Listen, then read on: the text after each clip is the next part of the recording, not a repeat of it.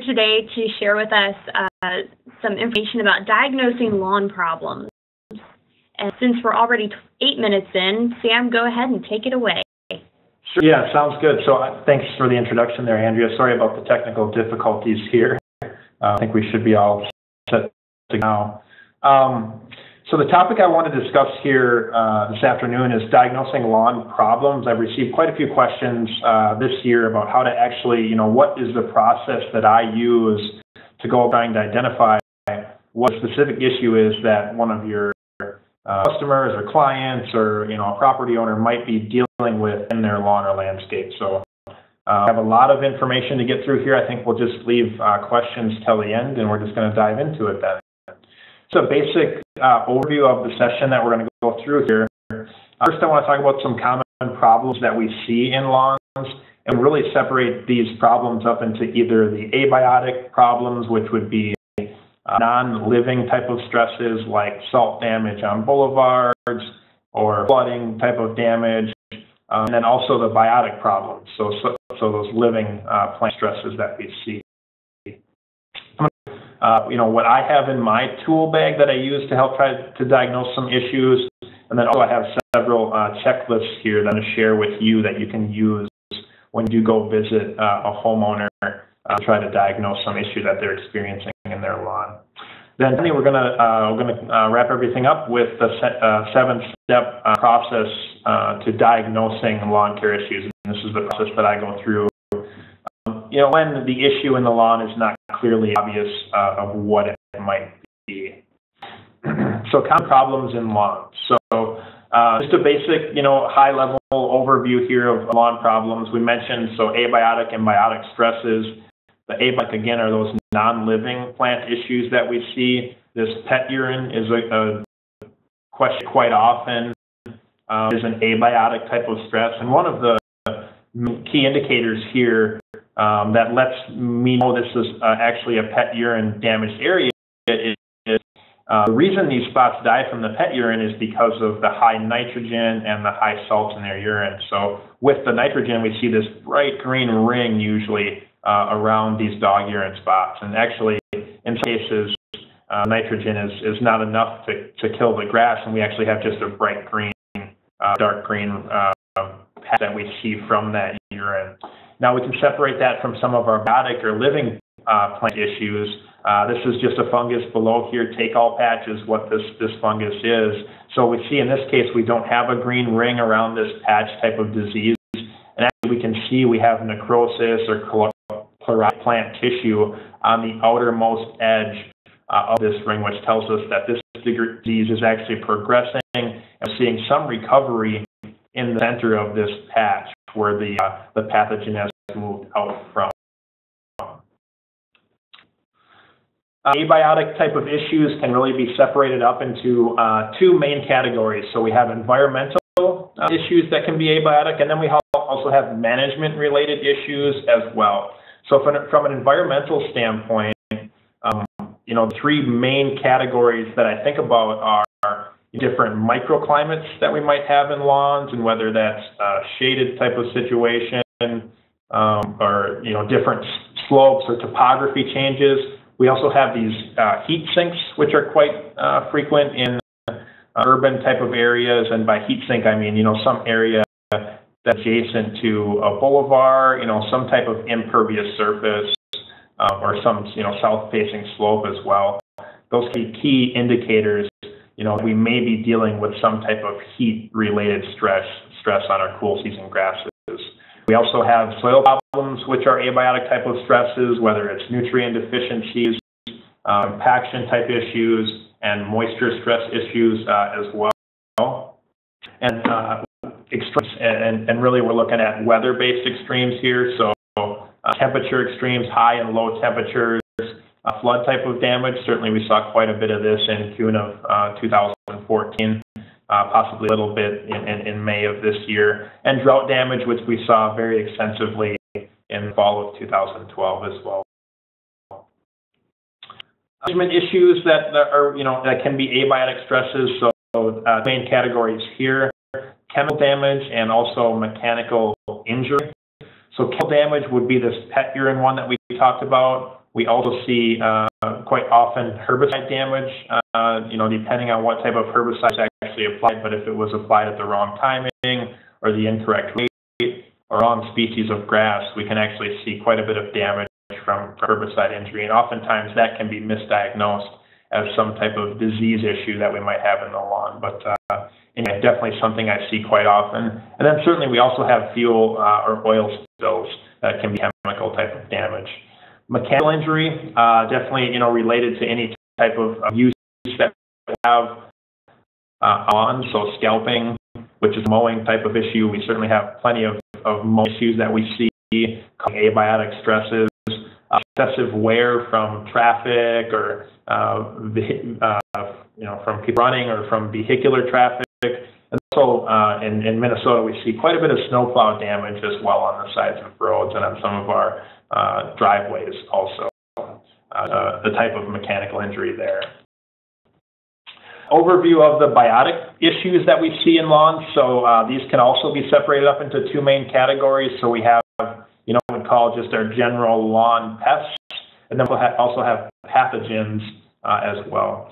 So our general pests could be anything from insects to animals or moths and algae. In the category of insects, we have both surface feeding insects, which would be, in a lot of cases, something like a sod webworm, some type of worm generally, or a chinch bug even would be a surface feeding type of insect. We have subsurface feeding insects. The white grubs are the main ones that we're thinking about with that. We're going to talk a little bit more about the white grub issues that we see in lawns.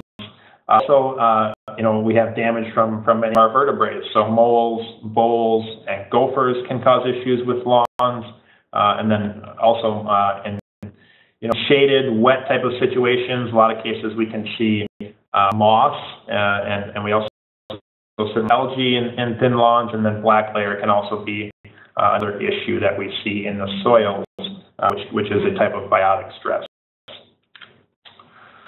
Pathogens that we see, fungi was probably the main pathogen that we're going to be dealing with. So we can have those pathogens that affect the foliage of the plants only. We can have pathogens that affect both the roots and the foliage. And then also we have root-only pathogens. Pathogens separated up into categories of bacteria, virus, which really we don't see that much in issues with these in lawns. We did have some type of bacteria and virus issues in the past, but usually those issues can be overcome through breeding and breeding for resistance of some of these type of diseases there. Nematodes, which are microscopic worms, essentially that live in the soil, can also be injurious to our lawn grasses. Not an issue that we deal with quite often, but if you've exhausted all of your resources and your resources and really can't come up with an answer, sometimes a nematode test may be in order if the turf is really just looking fairly weak. So our abiotic problems are certainly often misdiagnosed as plant diseases. People see a patch in the lawn and they see it spreading or they see it multiplying, and a lot of times a disease is kind of the first thing that comes to people's mind. But I'll say I see quite a few more issues with abiotic problems than do with biotic problems. Abiotic problems, they can occur certainly suddenly or over a period of time as well. It just depends on what particular issue that we're seeing is. Heat stress is something that can develop over time, and some of the other type of damage like mower stress or urine damage can occur almost suddenly. Typically, our abiotic problems are going to have distinct patterns of damage. So really, when you go in and look for some type of issue, if there is any distinct pattern to that damage, in most cases, it will be an abiotic type of stress. A couple good ones that come to my mind would be salt damage on boulevards. We can see progressively more dead turf as we get closer to that boulevard. Turf damage reduces as we get further away from that boulevard. Localized compaction stress as well would be a typical pattern where people constantly walk, or maybe we even have routes pets travel quite frequently. Great lines of damage from equipment. Mowing is certainly a cause of this in many cases. If we have some type of spray damage, oftentimes you will see straight lines from that particular herbicide that was sprayed and from the application process. Also, poor irrigation performance, something certainly to look for when we're looking for abiotic stresses in lawns. There almost always will be some type of pattern associated with that poor performance of your irrigation system. Just a couple of pictures here of some of the abiotic stresses that I see, around quite frequently in Minnesota here. So this is that salt damage along the boulevard that I was referring to here. Pretty dead giveaway of what the issue is, and we can see how much the issue progresses as we get closer to the road there. This is just a traffic damage from pets around that area of the house, so pretty easy issue to solve there. This is obviously those patterns that I was talking about here with the mower type of damage, and they had some mower blade that was out of adjustment in this case. And, we don't need to follow the 7-step diagnostic process for any of these ones that we just showed here. It's pretty obvious of what the issue is. Traffic damage that we see quite often on fine fescues in the middle of the summer. We can see injury due to traffic in high heat situations that I'm showing there. Rough bluegrass, which is the Latin name is Poa trivialis here. This is a plot out at the Landscape Arboretum. This is one species that particularly suffers from heat stress and sun stress when it's out in open environments. So usually if you have any type of rough bluegrass in your lawn, you will see this in July and August, and then usually growth would resume fall of the year. Obviously, the mower damage, this is a photo from Bob Mugus here. We can see the shredded leaf tips are certainly an issue that we deal with dull mowers and most that aren't operating as they're supposed to be. And certainly we need to focus on mower blades, and obviously that will improve the overall appearance of our turf and its resistance to some of these both abiotic and biotic type of stresses. Just some good pictures of abiotic stresses there that I see quite often.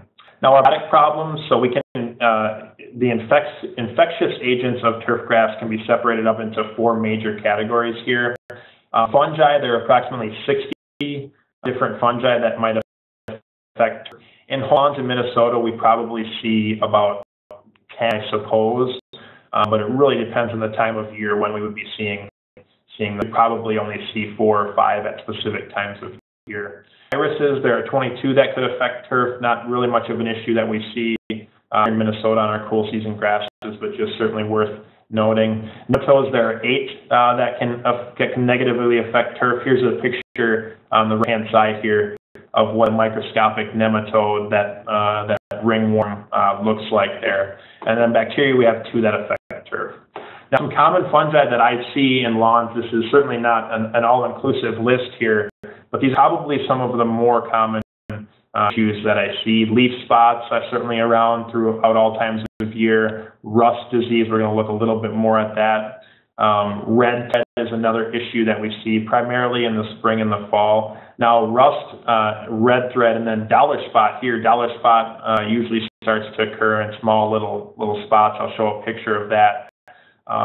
These main 3 here are usually indicators of low nitrogen in your lawn environment. So knowing which diseases are prevalent in some of these different situations certainly can be very important. Nitrogen would be the main one we look at to determine, try to determine what might actually be causing this disease type issue. Then the necrotic ring spot as well. We're going to talk a little bit more about that particular disease there. Okay, here's just a close-up picture of red thread. This is a really extreme example of thread affecting Kentucky bluegrass turf, I believe in this case here. So red thread, as I mentioned, is a low nitrogen disease, and usually recommendations would be to get a nice fertilizer application down, and when the temperatures warm up a little bit, your turf should generally grow out of it. But the red thread here would be what we call a sign of the pathogen actually being present there. So that's kind of a dead giveaway of what the issue is here in this case. And we're going to talk a little bit more about how to identify signs of some of these type of pathogens. lawn problems, just continuing here. So certainly we see common lawn insects. White grubs are, one of the main insects that we deal with. Here's just a picture of a white grub that was affecting a home lawn that I saw here this spring. Sod webworm and bluegrass billbug are both surface feeding type of insects, along with the chinch bug as well. We can see these at different times of the year. The sod webworm is usually going to have 2 to 3 generations per year, and we're going to talk about a test that you can do to try to determine if you in fact have sod webworm affecting some lawns. Chinch bugs can certainly be an issue with some of our grasses as well, and then ants are kind of a nuisance pest that we deal with in lawns. Animal pests, certainly moles, voles as well. Voles are like a small field mouse, and usually we see vole damage when the snow melts in the spring. In a lot of cases, the areas that hold snow the longest will have the most damage from voles. So the bottom right picture here is a picture of some vole damage here on campus, and we really see this every year from that nuisance type of pest. Or damaging type of pests. Skunks, raccoons, and gophers can certainly cause issues in our lawns as well. So this is a home lawn. This is in Andover, where a gentleman had called me up because he was experiencing some severe thinning of his turf and wondering, wondering what he could do to try to improve the quality of his lawn. He wasn't on a very good fertility program. He had an irrigation system, and in this case, it was Kentucky bluegrass. The first thing I noted when I went to this site was he does have a pet. You get the dog urine spots here and how much those areas are actually greening up quite a bit from that dog urine, and it's actually not killing the grass. So, the first thing that kind of said to me is, possibly this thin area could be a nutrient type of deficiency, especially due to the fact that these areas are greening up quite a bit here from the nitrogen in that dog urine. A little bit of time and poking around the property and trying to see if he had more issues. I did not see any lesions on the grass at all. I did not see any distinctive type of pattern. And finally, after about 10 or 15 minutes, I suppose, I started tugging at the grass a little bit. And what I found when I started tugging at the grass was these white grubs. So the grass would literally, and this is Kentucky bluegrass in this case, you could literally pull up the grass almost like it was just sodded yesterday because of the damage that these white grubs were doing here. So, usually we would say the threshold for white grubs might be 3 or 4 white grubs per square foot. It really depends on what the species of grubs that you have. Some grubs can be quite a bit bigger than others. In this case, we can count 1, 2, 3, 4, 5, 6, 7, 8 grubs in this little square foot area. So, and you can see on the underside of the turf that pulled up here, there's actually no roots on the turf at all. So, this was a situation where I identified these grubs as being the main issue that he was experiencing. And really it was related to the soil type that he had. He had more of a sandy type of soil. The grubs really liked it, and it was different from his neighbors. They were really able to move around quite freely. But unless I were to pull on that turf, I really would have never been able to diagnose this issue as being a white grub issue. In this case, I identified the grubs as being both June beetle grubs and then also Japanese beetle grubs. So depending on what type of grubs you have, your control strategies might change a little bit. The issue with the May and June beetle grubs is they have one generation every 3 years.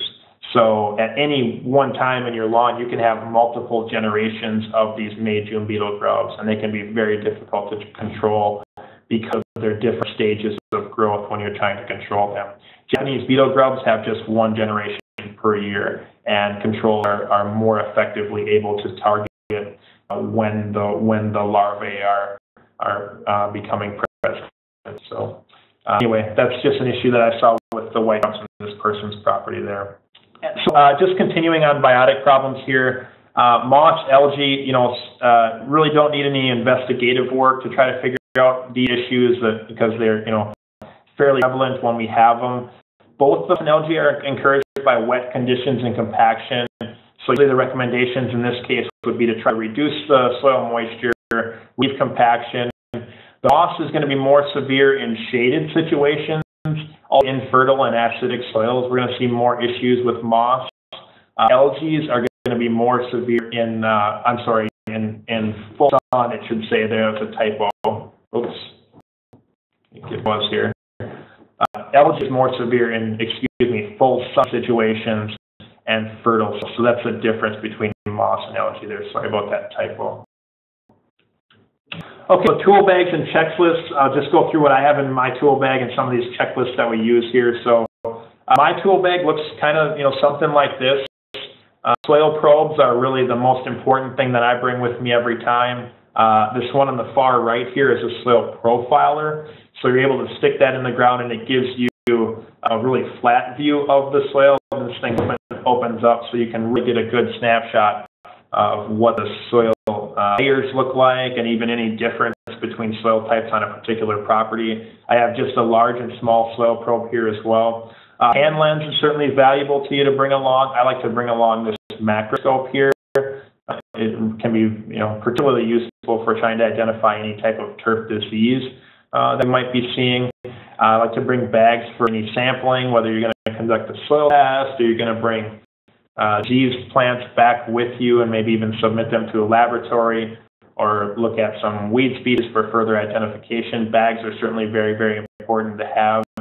Quick reference materials, so just maybe a broadleaf weed identification book and a grassy weed identification book.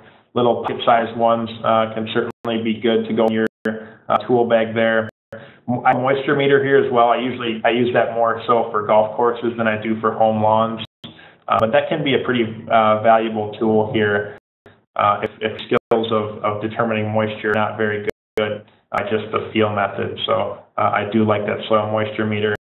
And I also have, you can see here, this height of cut gauge, which is this red one in the middle. So this you stick into the ground and you can determine there are little measurements here to determine what the height of cut of the lawn actually is. And, some of the weed issues or insect issues or even disease issues that we deal with might specifically be related to the height of cut that their grass is at. So knowing that can be very helpful. This is just a turf check 2 is what it's called here.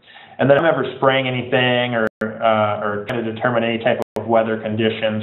Usually I'll bring along this anemometer here. So this has the wind speed, the relative humidity, temperature measurements as well. This little handheld device. My tool bag, and you all might have something, some other beneficial tools here as well. But these are just pretty much the basics that I carry along with me. To try to diagnose any type of issue. Now, we also have a pre-visit questionnaire I email to anybody who is looking to have a lawn care issue assessed. And this is actually a 3-page questionnaire, so they need to fill it out as best as they can.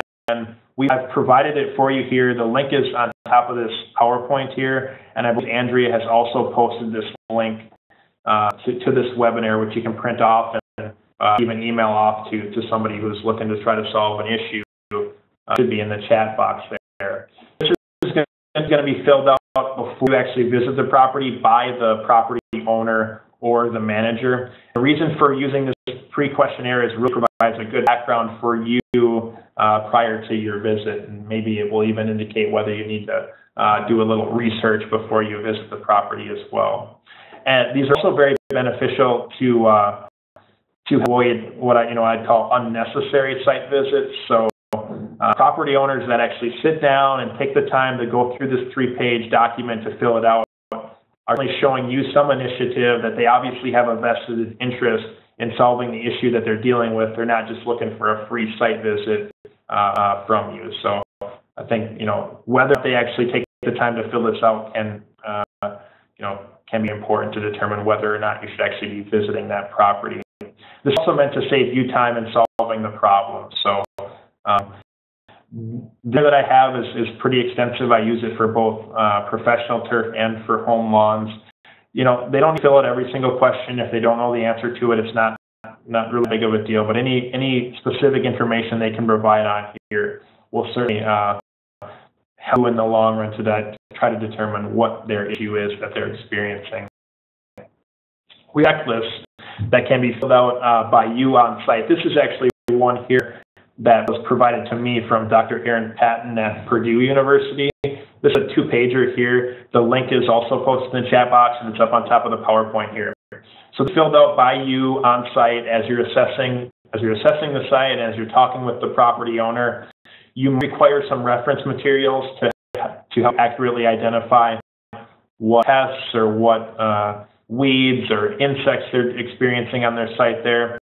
These forms have blank spaces to fill out all the types of information. So everything from the turf information, which would be, the height of cut, the frequency of mowing, we have the species of grass as well, any weeds, diseases, or insects that you're seeing. You also include soil information on there, whether or not you want to do a soil test and what the results from that soil test actually are.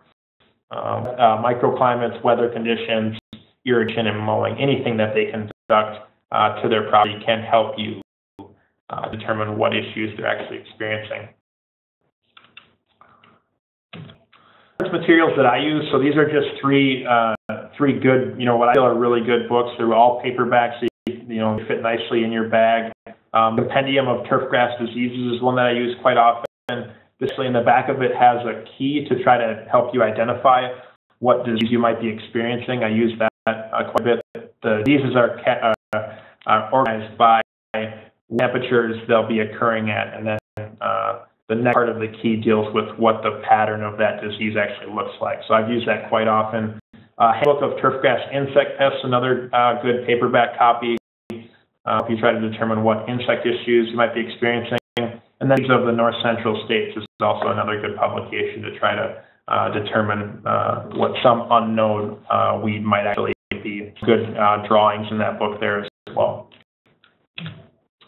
Finally, we're getting into the 7-step diagnosis process here. I'll try to move a little bit quickly through this so we have time for questions as well. So the first step that I always try to do is identify the host. And by the host, I mean, which grass species is actually affected in the lawn.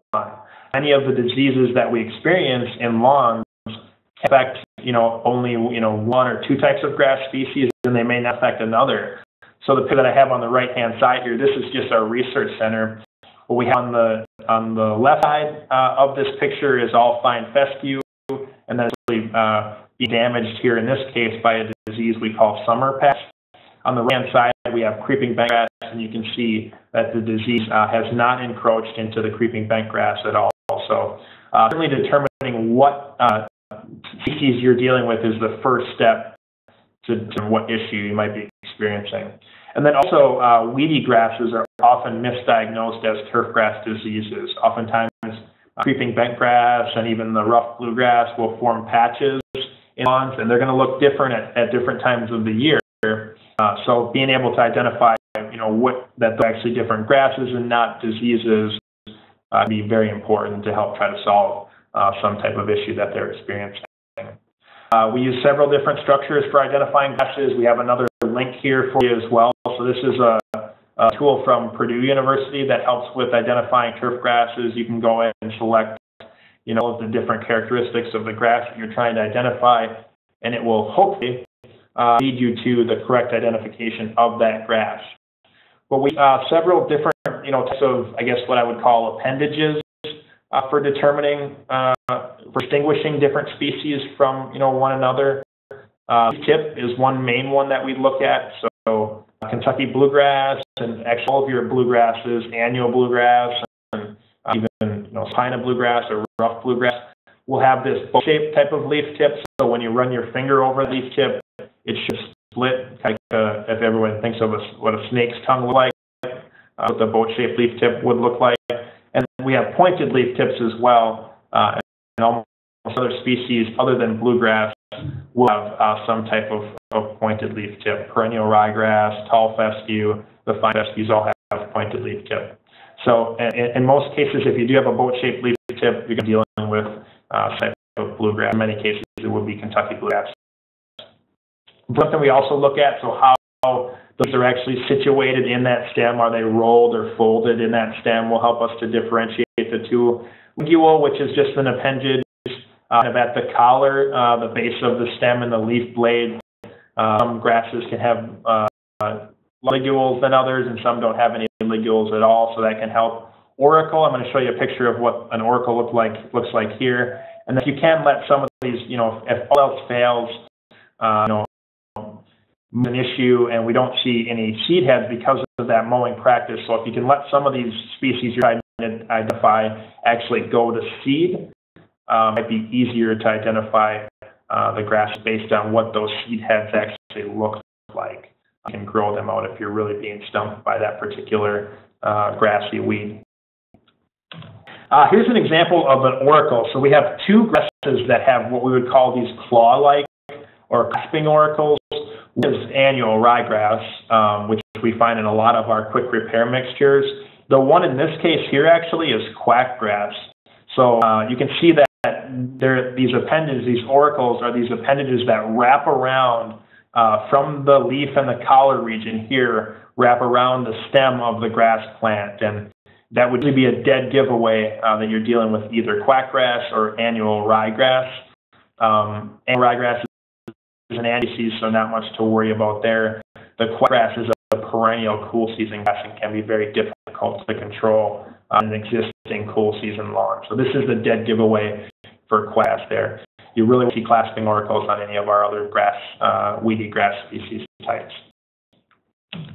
Step two, after you identify the species you're dealing with, is try to identify what the symptoms are that you're experiencing. So the symptom is basically the visible expression of plant's reaction to that particular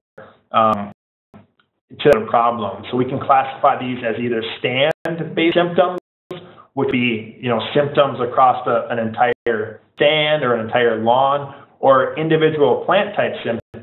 When we get down and actually look closely at the leaf blades, we can see what the symptoms would look like on those individual leaf blades or on the crown or even on the roots of the grasses. Diseases, insects, and abiotic issues will generally have some specific type of issue or some specific type of symptom associated with that damage. Now, in a lot of cases, you're going to be looking for spots. We'll look at what some spots might look like. Patches, circles, or rings can help you eliminate some other type of diseases that do not form these type of distinct symptoms. We have irregular shapes as well. We see the irregular shapes with a lot of our snow mold, gray speckles type of snow molds. And then if we have any type of pattern, in that cases, there's going to be some type of mowing or irrigation stress. In some cases, you may be actually spreading a pathogen on a piece of equipment, so it can be very useful to try to identify what pathogen that might be, but still the pattern could be a good giveaway on that. Just some examples of stand symptoms here. So symptoms that, again, are evident from a distance. Spots are generally going to be less than 4 inches in diameter. If you're looking at any reference materials, patches are irregularly shaped areas that are greater than 4 inches in diameter. Circles would be obviously perfectly circular areas than 4 inches in diameter. Ring would be of healthy turf that is surrounded by a ring of infected turf, like that take-all patch that we looked at there previously. And then irregular, obviously, symptoms will have no type of pattern associated with that. Plant symptoms, so symptoms that are evident on individual plants. We can have many different types here. So leaf spots, either round or oval areas with distinct borders on those. Foliar type of lesions would, instead of being a spot, it would be actually an irregular type of area with a distinct border on leaf blade. We can also have stem lesions as well. Full light or dieback or necrosis. It can certainly occur on leaves or entire tillers, and that might be specific to a particular disease that you're experiencing. Crown rot, so same thing, necrosis of crowns, roots or stolons, and then root rot as well can be another type of plant symptom that we experience in turf grass.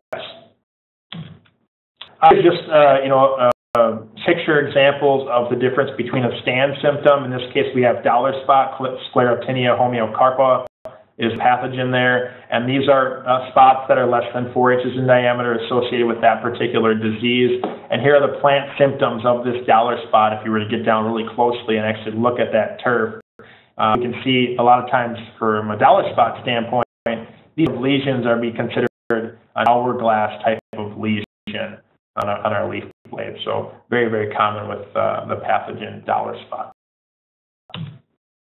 Here now we're going to be getting away from symptoms and looking for actual signs of a particular pathogen or its product. And a lot of these signs are going to include evidence of that pathogen itself. So mycelium is something we see quite often associated with dollar spot, or pythium is another disease. We see mycelium in the morning generally, which is a web-like mass of fungal growth. We see spore masses on occasion from some type of smuts or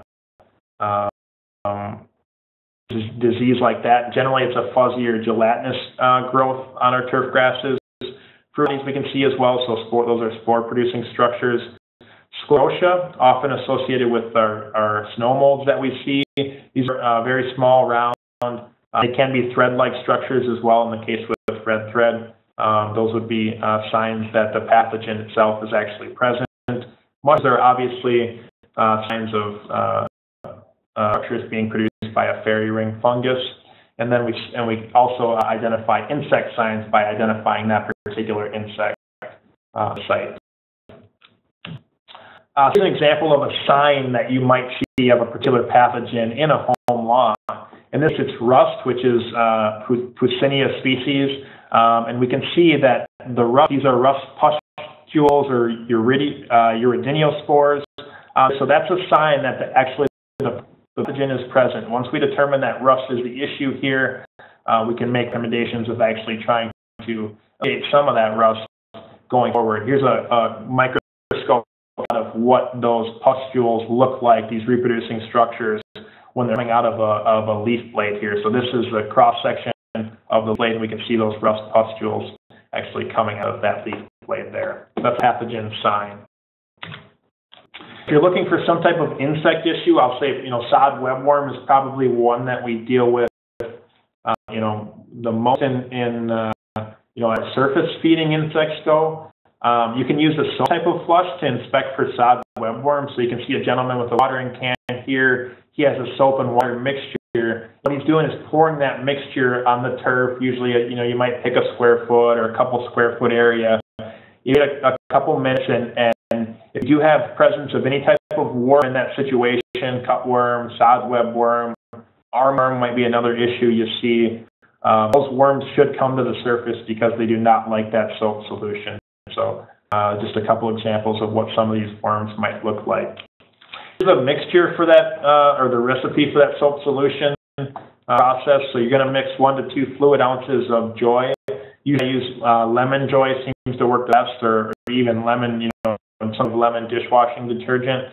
You're going to mix that with 2 gallons of water in a watering can or a bucket. Then you're going to pour or sprinkle that solution over 1 square yard or square foot of turf. And observe, for 5 to 10 minutes, if you have worms present, the worm larvae will certainly come to surface. Oftentimes, I like to do this test in the morning. A lot of our worms, like the sod webworm, actually feed at night.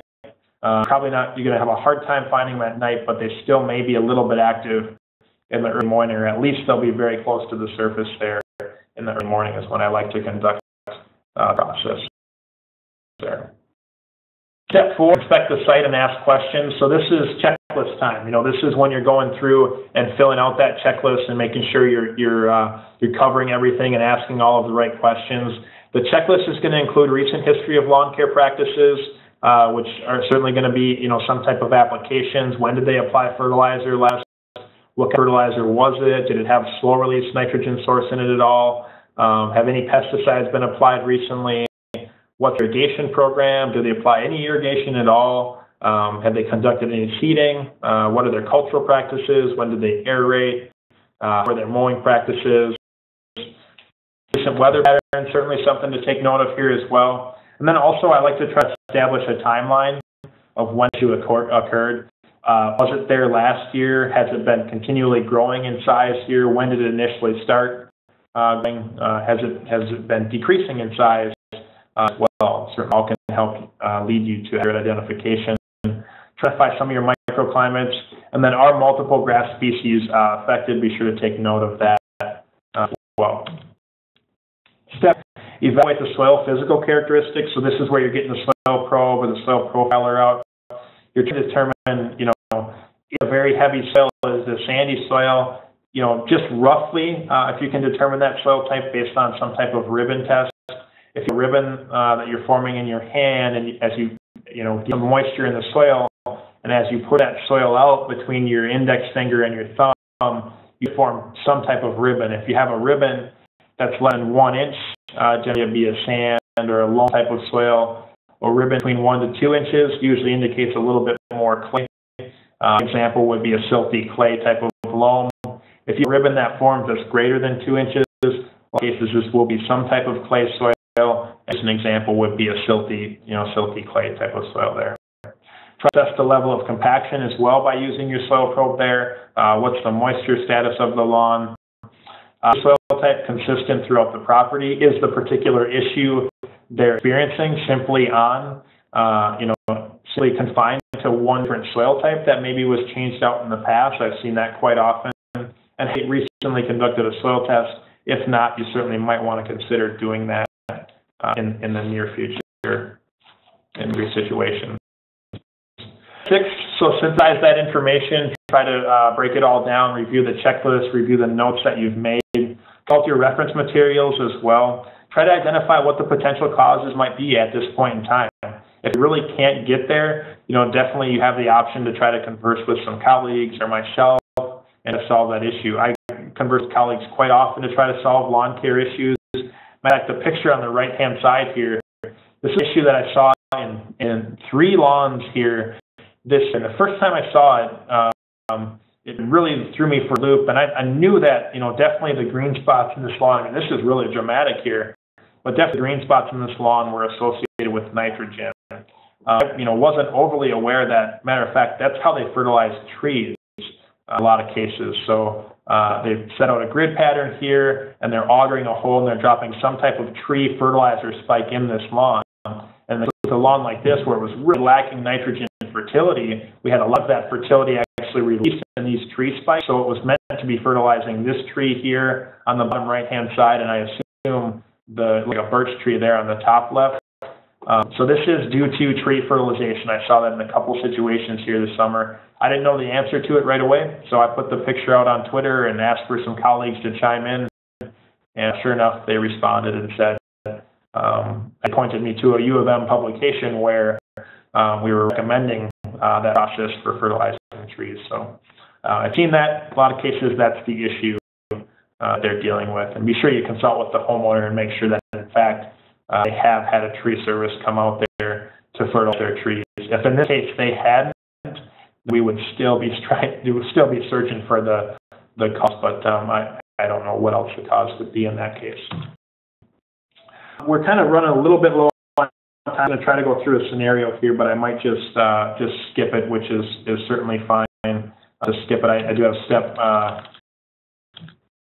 taking us 10 or 15 minutes or so, I suppose. But a lot of the diseases that we see, the occurrence can be based on temperature. So if you're experiencing a disease in your lawn, and that was the scenario that I had laid out there, the first thing I started with in this scenario is early summer. It gives you an idea of what the temperatures are, and that's always the place that I like to start if I really suspect that the issue is a disease. Because if I determine what time that disease is occurring, I'm effectively eliminating at least 50% of the potential diseases that it could be. So you have cold weather diseases, 32 to 45 degrees Fahrenheit, snow mold, certainly water and ice damage from the winter. We also have what I would call these cool weather diseases, 45 to 60 degrees Fahrenheit, necrotic ring spot, fairy rings, red thread, powdery mildew, diseases that you might see in cool weather. With warmer weather, we're going to start seeing more dollar spot, some brown patch on occasion, some leaf spots, and then necrotic ring spot as well. Very hot weather situations where we see rapid loss of turf of 75 degrees Fahrenheit. Pythium, something that we see quite often in that situation, summer patch, and then arachnosis as well can be another disease that we see on lawns in the heat of summer. We also obviously have disorders that are not linked with temperatures as well. High nitrogen diseases. So here's, looking at the history of their fertilization applications, can try to narrow down what they might actually be encountering. We have 5 diseases that are very prevalent in high nitrogen situations. So if they put down a lot of fertilizer in the spring, summer, or fall, you might be seeing some of these. So brown patch, pythium, and the snow molds are all going to be encouraged by a fall fertilizer application, which is certainly not something that we want to encourage. And then also gray leaf spot as well. We also have a pretty good list of diseases that can be categorized as low nitrogen diseases, and oftentimes to try to grow out of some type of disease, fertilization application would be recommended. So dollar spot, summer patch, necrotic ring spot, take-all patch, red thread, anthracnose, and rust would all be low nitrogen type of diseases. Diagnosis for that case study that we just skipped over. Step 7, so consult the diagnostic laboratory if you're really stumped and you can't figure out what the issue is. Our plant disease clinic certainly does lawn care samples. They have a very similar checklist to what I've included in one of those links as well. The link to the plant diagnostic clinic website is right here. Maybe Andrea can provide that as well for you in the chat box. It's just pdc.umn.edu. They guarantee a callback within 24 hours upon receiving that sample and try to give you at least an idea of what issue you might be experiencing. Be sure to follow instructions for proper sampling. Their analysis and their results are only good as the sample that they get to analyze. And then you complete the submission form accurately. A lot of what you write on the submission form helps them to determine what issue you might actually be experiencing. And in some cases, it does not come back as a disease that you're experiencing, but the diagnostic lab is very good at determining whether it's an abiotic stress type of pathogen or some type of insect that's affecting the turf. So certainly a good option for you.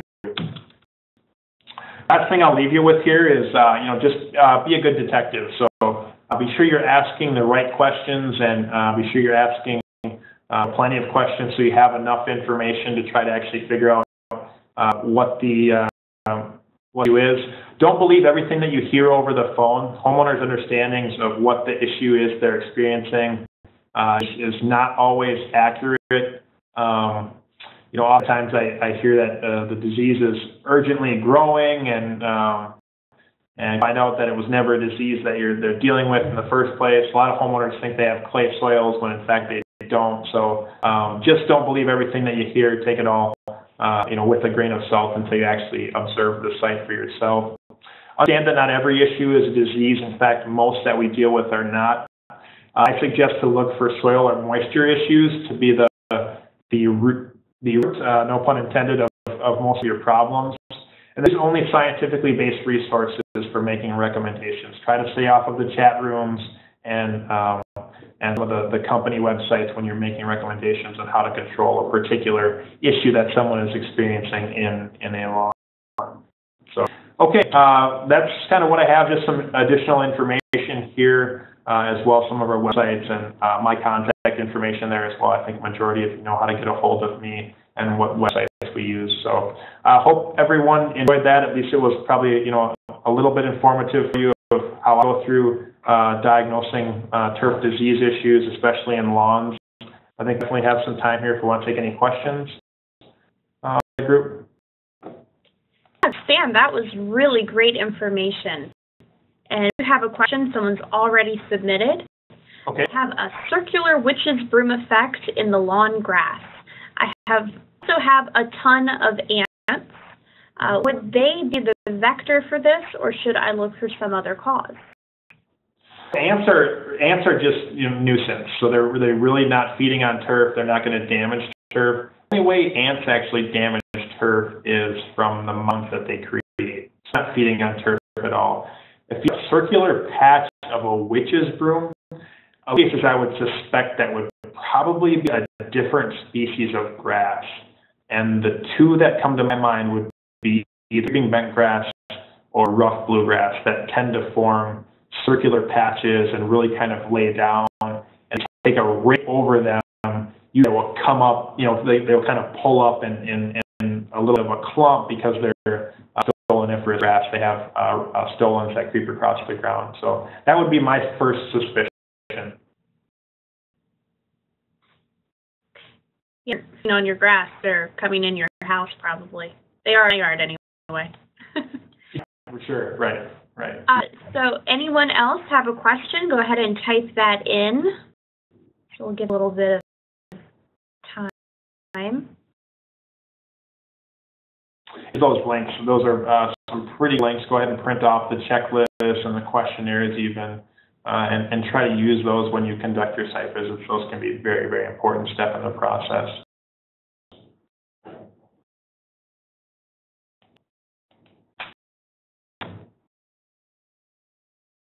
And then, yes, this is recorded.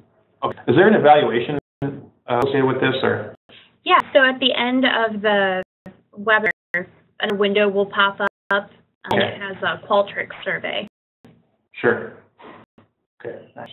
Well, if you have any other questions, I appreciate everybody for joining here. Yeah, see any more, just some comments, presentation, thank you. If anyone wants a copy of the presentation, feel free to email me as well. I'm happy to send that out. I'll get one more question in. Okay.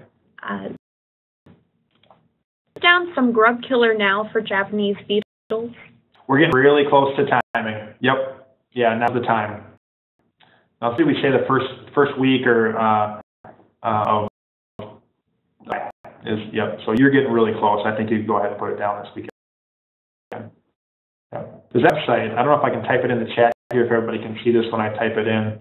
It's called gddtracker.net. There's a question there. So gdd.net.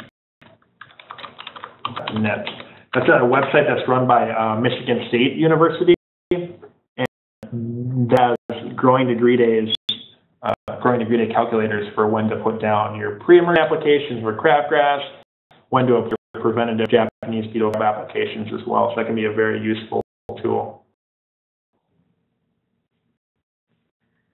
More questions in, but again, comments, terrific information and presentation.